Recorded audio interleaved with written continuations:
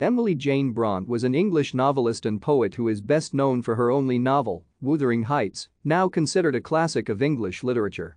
She also published a book of poetry with her sisters Charlotte and Anne titled Poems by Currer, Ellis, and Acton Bell, with her own poems finding regard as poetic genius. Emily was the second youngest of the four surviving Brontë siblings, between the youngest Anne and her brother Branwell. She published under the pen name Ellis Bell.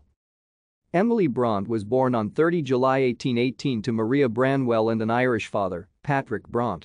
The family was living on Market Street in the village of Thornton on the outskirts of Bradford, in the West Riding of Yorkshire, England.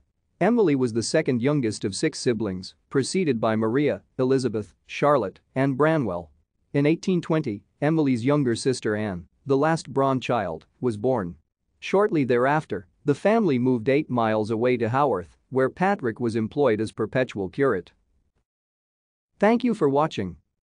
Like and subscribe if you would like to view more of our videos. Have a nice day.